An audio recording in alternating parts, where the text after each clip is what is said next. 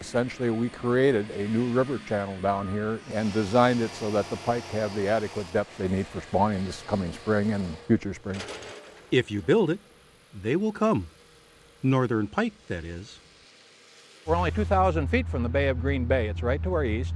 And this is where the fish will first reach when they start leaving the Bay of Green Bay. In a low water year, they may not be able to get any further inland to their natural spawning sites.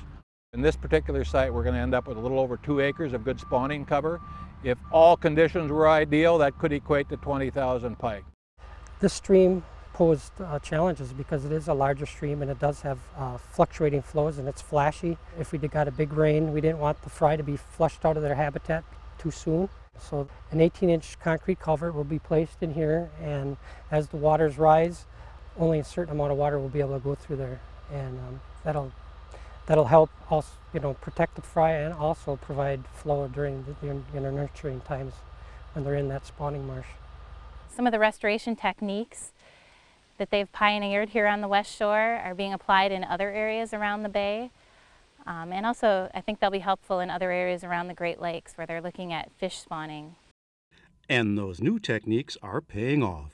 What we are finding is that restored and constructed areas are definitely been the highest production of fry. Not only are there more fry, the size is bigger, so that means they're probably going to have a better chance of surviving when they get out to the bay. As you create these large contiguous blocks of habitat, it's excellent not only for the pike but also for a lot of the other waterfowl species and other critters that depend on these wetlands.